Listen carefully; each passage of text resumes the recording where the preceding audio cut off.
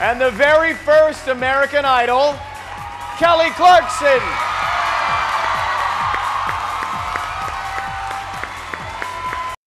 With this year's American Idol narrowing down their top 7 this weekend, the Fox program's fans are wondering who will make it through.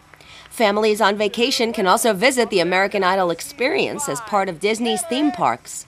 It opened back in February, and it featured the biggest gathering of idols in one place. Not only did it feature the likes of Fantasia, David Cook, and Carrie Underwood, Ryan Seacrest and Paula Abdul were also present for the grand opening.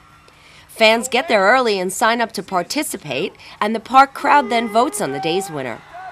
That winner has a chance to be the next American Idol with a dream ticket, a front-of-the-line pass for regional auditions. Abdul talked about the American Idol experience. I mean, the day that the show would be on its 8th season and be partnering up with Disney to have an attraction is, it's the nicest compliment, to be honest with you. David Cook, last year's winner, said he was just taking it all in. This is intense, man. You know, they kind of told me what was going on, and this obviously was a big deal coming in, but I couldn't have expected all this. So I'm kind of in shock a little. Got to meet a lot of the former idols that I didn't get a chance to meet before, and I'm having a blast. Man. It's fun. Underwood, Kimberly Locke, Fantasia, and Bucky Covington talked about the audition approach and the experience. Just do what you love, you know? If you love to sing and there's certain songs, whatever, just get out there and do what you love and show everybody how much you love it. That'll make everything about 30 times better.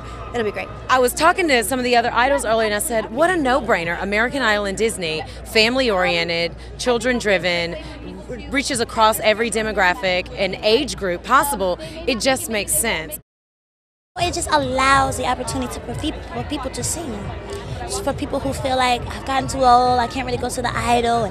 But it allows everybody to be heard, and I think that's amazing. I needed to be heard. Everybody that who walked on this carpet wanted to be heard. So I think it's an honor to be a part of something so big.